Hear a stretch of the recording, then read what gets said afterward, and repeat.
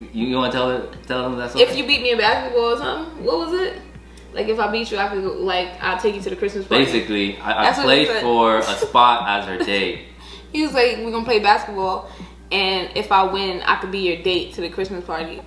Now the only dilemma with him being my date to the Christmas party is I already had a date to the Christmas party. I already had somebody that said I was gonna go to the Christmas party. She already had a date, and she was poking around, getting my hopes up. I wasn't poking around. I literally was like, oh, this hard dilemma because this person already purchased a Christmas ticket, everything. We weren't like together by no means, but at the same time, I'm like, damn, I can't tell him you can't go all of a sudden. I probably could have, but that's just rude. I wanted her to. I wanted her to. He really did. Because she would be like, oh man, I don't really, like, I think going with you would be more fun. I'm like, yeah, you should He really wanted me to not have any heart, and I wasn't going to do that. I was just like, okay.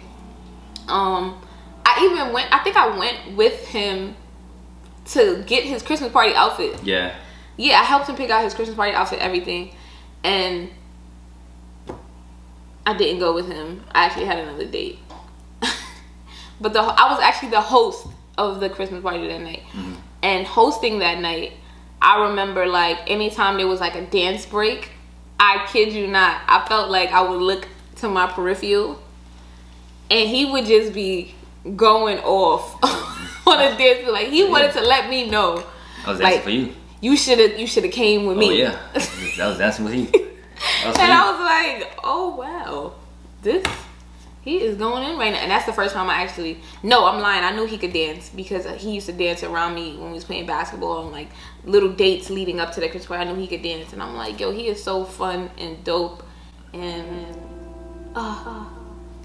it's like my little thought it was so cute. It felt like he was dancing for my heart.